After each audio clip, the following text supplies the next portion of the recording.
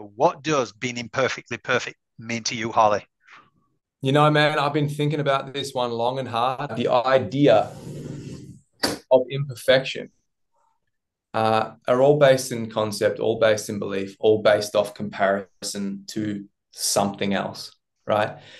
But at the end of the day, if everything is original consciousness and you can have an experience of original consciousness and everything is, that we consider to be reality, which is, any sort of energy that's close to form, vibrating close to form or in form, everything is in perfect harmony and perfect balance.